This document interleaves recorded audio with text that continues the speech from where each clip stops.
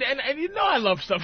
I just was like, oh. Yeah, you're gonna like, But you know, when I wrote for them, they used to have a character, this Indian dude. Vince is a cold dude, man, and he had this Indian dude. Yeah, we never talked to you about that. I think Jimmy brought it up or something. You used to fly around with Vince McMahon or something? In a Learjet. In a Learjet and write for WWF? Write for WWF. And Vince McMahon, there's 3 people I've met in my life. You know, you probably can name them, people in your life where you met and you lost your manness. Like, you try to go, hey, what's happening?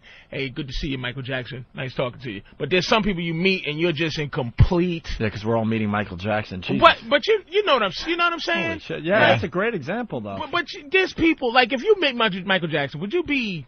You've been in the business long enough where you go, I don't know. Someone like Michael Jackson, he's like uber famous. I think I would be starstruck. A little bit. Yeah, okay, without a doubt. Fair enough. I don't typically get starstruck, but I mean, I probably would with him. Shut up, Mr. Pictures with everybody. You're starstruck.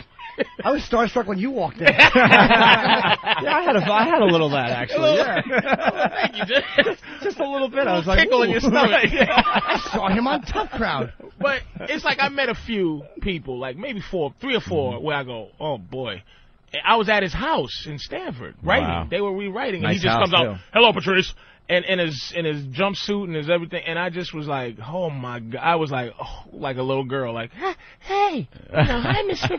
Yeah, we've had him on a few times. And he's a powerful dude, man, but he's a cold dude. Now, this one guy used to have a turban. He goes in, and none of the wrestlers talk to him personally, except for the big guys. Like, I'm on a plane with, like, Triple H. Everybody else got to drive there, like Hyundai Sonatas from town to town. But, like, Triple H, Undertaker, those guys, they get on his plane. So I'm in the back and, watching this whole thing go down. And this guy with the turban, he goes, listen, my family says, please, can you stop making fun of my turban? Because my people, Tiger Ali Singh. Tiger Ali Singh. He's like, please, don't make fun of the... He goes, shut up and put on a turban. Please, my people. I beg you. Put on the turban. Like the Jerky Boys dude. He's just like, my people. He's like, I don't want to hear that nonsense. Get out there and put on that stupid turban, you jackass. It was like, oh my God. That's great. Oh, there's the clip from WWE last night. By the way, someone's pointing out choking the shit out of. Someone's pointing out that they taped this on Tuesday, so it's a huge coincidence that. Really? Yeah, that the bombings were yesterday. Yeah, they're choking him dressed in there. We're cutting a Christian man's head off. Yeah, but watch how they take the other dude away. Yeah. Like he's the martyr. Yeah. It was brutal. And I think anything is funny, man. But I was like, this is not good. They even lifted his hair, like his head, like the way... Yeah. saw that on they lifted the Undertaker's head. I'm telling you, it was brutal. What they're thinking, man. That's a touchy subject. That is a touchy subject. Hey, to reenact a beheading in a wrestling ring. Yeah.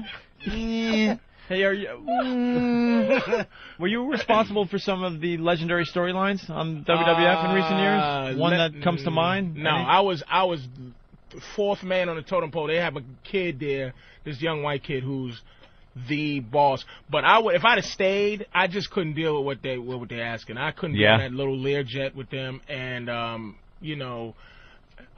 just couldn't do it because they're very corporate. You have to be committed to their cause. And I just wasn't committed, you know what I'm saying? And I got fired. What's her name? Stephanie fired me like 6 times. Really? She kept calling me back and firing me, but she doesn't realize comics just get fired.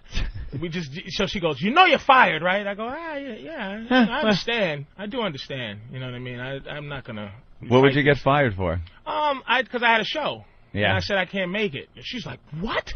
You're committed. Yeah. They want 100% loyalty. I was like, over there. I met Steve Austin. It was good enough. Like the thing, what I took from it is like how powerful Vince McMahon was, and like how The Rock was cooler than he should have been. Yeah. Like he was just too accessible. I didn't want him to be that accessible. Just like a regular guy. Hey man, hey, how you doing? They were real regular guys, and they kissed the writers' asses because the writers make up scenarios. They make them, yeah. For them to become whatever. So this little white kid, he has these giant roided up dudes like kissing ass. And he's like, was he good? What he did? The kid? Yeah. He must have been because he was Vince's right hand dude, man. You're fired.